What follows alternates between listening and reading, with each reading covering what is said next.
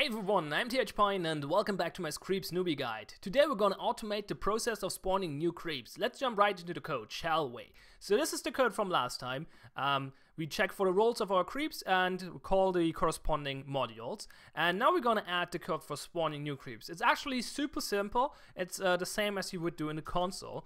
We go with game.spawns.spawn1 to access our spawn, and use the function create creep to create a new creep.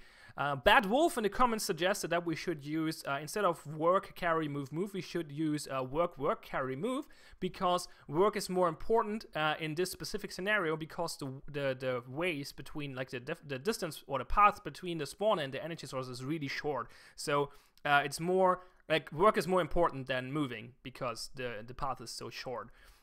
So we're gonna do that. It's a pretty good suggestion. So we do work, carry, move. It's also more like we create a bigger creep like this, because this actually costs 300 energy. So if you think the work part is a little better, so we make a better use of our energy. Basically, it's a little bit more efficient as well. So that's pretty good. We're not gonna put any name in here, and we gonna start the memory with work with a role first, role harvester. And let's actually put this in the next line so it's a little easier to read. And working, false. There we go. And we put a semicolon here, and that's it. That will automate the spawning of your creeps. Not very clever so far, obviously. This will only spawn new harvesters, but it's gonna work. So let's execute it. Oops, that's not executing. Executing is saving the script, so Control S, and the spawn should hopefully create a new creep now. It doesn't. There we go. It does. And there we go. Okay, let's add a little bit more functionality to this. First, we're gonna check for the name. So we say var name is this, and if name is not undefined, then we're gonna print the name. Console.log spawned new creep and the name. So yeah, create creep can either return the name of the creep or an error code if it didn't work because you don't have enough energy available or something like that. So this will basically, for the most in most ticks, this will fail because we don't have enough energy. But as soon as we have enough energy, it will succeed and return the name of the creep. However, as mentioned, this will only create harvester creeps, which is not great. Obviously, we want harvesters and upgraders, because with the upgraders, our controller will downgrade, and well, that's not the thing we want to happen. So what we're gonna do? Well, we want to have, or the idea is here, what I want to have is a set amount of harvesters and everything else being upgraders. So we upgrade our control, like basically the harvesters will make sure our colony doesn't die out, and the upgraders will put all the available resources into upgrading the controller, because upgrading your controller is pretty important. It allows you to, it gives you access to more advanced buildings, and it will also increase your global control level, which is important for your CPU limit and the amount of rooms you can control. So upgrading your controller is very important. So yeah, we're gonna go with that. So let's set up a variable and call it var minimum number of harvesters, and we set it to 6. Well, let's go with 10. Why not? Okay, and then we create a new variable and we call it number of harvesters. And now we're gonna use a so-called load dash function. It's called load dash because you can access it via a load dash, and then you put a dot there, and then you can use the function called sum. And the function sum takes 2 arguments. Well, first it takes 1 argument, and the second one is optional, but we're going to use 2 arguments. The first one is the array of creeps we have, so or the object of creeps we have. It's not an array. So game creeps. So this will sum up all the elements of the creeps object, so all the properties. So we're gonna get the number of creeps. We obviously don't want that, we only want the harvesters. So we're gonna use the second argument, which is a filter function. And the easiest way to put a function in here is use a so-called arrow function. I will write it down, and then, or at least the basis of it, and then I'm gonna explain it. So you type in this, and then you go like c.memory.role is harvester. There we go. And this will do the trick. So what does this mean? Well, this is a very easy way of defining an anonymous function. First off, we have the parameters of the function in brackets, and then we have an arrow, and then we have what the function should return. If it's in this case, it's a simple statement which just, well, checks the role for being harvester. And this function will filter this object over here and will only return the number of creeps with the role harvester. So we can actually print this. Let's do it. Console to check if we did everything right. Console log number of harvesters. We save. We check to the console and oh wait. Oh, I'm an idiot. It says 2, which is correct because we spawned Alexander. The other thing is wrong though. It returns the error code. I didn't want it to print that, so we don't have to check for. This is actually wrong. We can't check for undefined because in the case of an error, it will not return undefined. The creating creep function, that is, it will return an error code. So what we actually gonna want to check is if we did not get an error code. So an error code would be a number below 0, so name lower 0, and we want to invert that by putting an exclamation mark in front of it. So there we go. This will return return true when we don't get an error code. So if we get a name. Wait, THPine, you say, could we not just take name for name being greater than 0? No, because well, let me write down the line. If we would instead use if name greater 0, this would always return false. Always, in any case. If we get an error code, which is a negative number, it will always obviously return false, because a negative number is higher, not higher than 0, so that would be return false. And in the other case, when the function succeeds, it will actually return the name of the creep, as mentioned.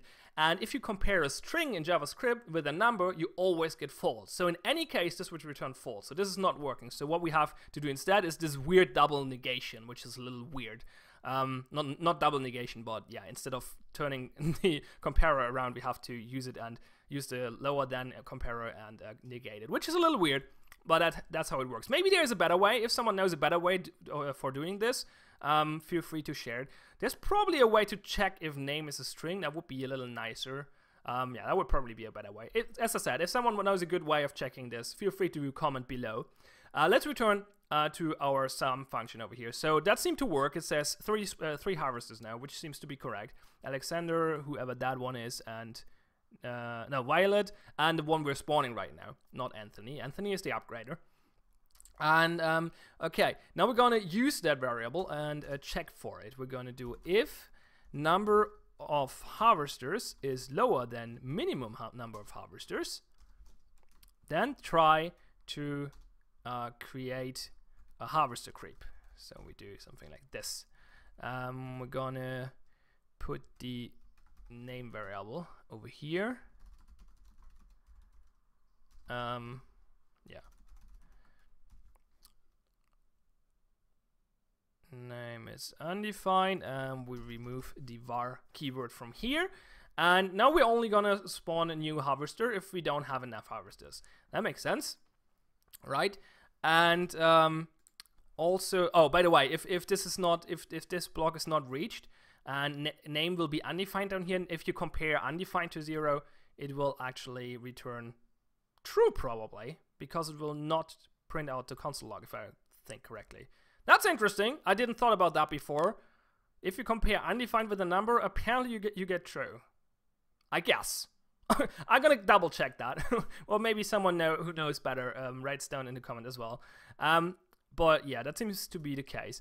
Anyway, so what if we don't want to spawn a harvester? Well, if we can, we will spawn an upgrader. So we're just gonna do else if, not if actually, just else, and try to do the same just with an harvester, with an upgrader. So we use the same command and just switch the role to upgrader. There we go. And now the spawn will will spawn 10 harvesters, and everything above that will be upgraders. And when the first harvester dies, because of old age, as mentioned earlier, they have a limited time to live of 1,500 ticks, which is around an hour or so, depending on the speed of the server. well, then it will start spawning new harvesters because the number of harvesters dropped below 0. So that's good. So we got this in here. Very cool. Maybe you noticed already, depending if you had creeps dying or not. Let's actually demonstrate that. Let's do that. Okay, we check the memory really quick. And we take a look at the creeps object. And we have 4 creeps in here. Violet, Anthony, Alexander, and Parker. Okay, let's kill Violet for demonstration purposes. We just click on Violet and we say suicide. We could also do it via console. There's a suicide command which you can use, but we will do it manually over the clicking interface over here. So we click, we kill Violet. So Violet will die. There we go, she vanished. And now we're gonna refresh this memory object. And it will still say 4 creeps. That is because we didn't clear up the memory. So if you create a lot of creeps and let this script running for a while, and your creeps die out, the memory will contain all the old creeps as well, because the memory is not really bound to your object. It's just like a way to store information. So what we actually have to do is to clear up the memory whenever a creep dies, basically. So what we're gonna do is we go right at the start of the script, and well, actually we don't have to. We can keep the memory getting flooded, but yeah, that's probably not a good idea. There's a maximum limit, which is 2 MB, I think, which should be enough for quite some time, but still, it's not nice to have the memory spammed with useless information. So what we're gonna do is clear memory at the beginning of the script, and we do that by iterating over the creep object in memory. So we do let name in memory dot creeps, and then we're gonna check if the creep is still alive. So we do if game.creeps name is undefined, then we're gonna delete this property because the creep is apparently dead, so we can remove the memory entry. So we go delete, which is a JavaScript function to delete a property in an object, and we do delete memory creeps name. There we go, and that's it, and that should clear the memory if I didn't do it wrong. So let's refresh the memory, and Violet is gone. We have 4 creeps again because we're spawning a new one, and but Violet is gone from memory, so that worked as well. And that's actually it for today. Yeah, this is the absolute minimum. If you have this setup running, your colony will not die out on its own for now, as long as you're not getting attacked and other things. But this should be okay for now. So you can, if you start out, you should write down something similar to this, what we have now, before you go offline for the first time, so your colony doesn't die out. So yeah, that's the code. I will, as always, put the code in the description below, share it on GitHub so you can access it there. I will put some more comments in there as well, so it's a little bit easier to understand and read. And yeah, that's it for now. As mentioned, if someone knows a good way of comparing the return value of the create creep function with on if it is a name, please share in the comments below. And also, if someone has insight on what happens if you compare undefined with a number, yeah, feel free to share in the comments below as well. So long, thanks all for watching. I always highly appreciate if someone spends his free time to watch my content, so thumbs up for you. I'm THPoint, thanks a lot for watching. I said that already, right? I'm THPoint, have fun, and see you next time.